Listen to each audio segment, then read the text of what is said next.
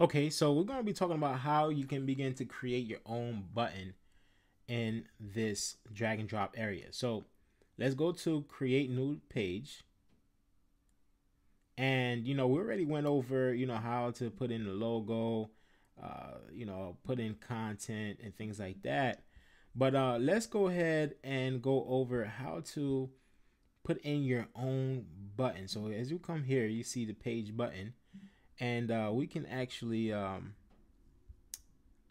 just going to go ahead and put this down here. Okay.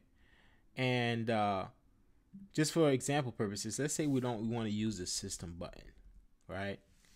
Now there is a area where you can put in your own source code. So this can be a button. Maybe you have a product from, ClickBank or JVZoo or Warrior Plus, or you have a button from PayPal and you want to put that button there so that they can click on it, go directly to PayPal and submit in their payment option. So this is how you can begin to use this option, but you got to first, put in the source code inside of here.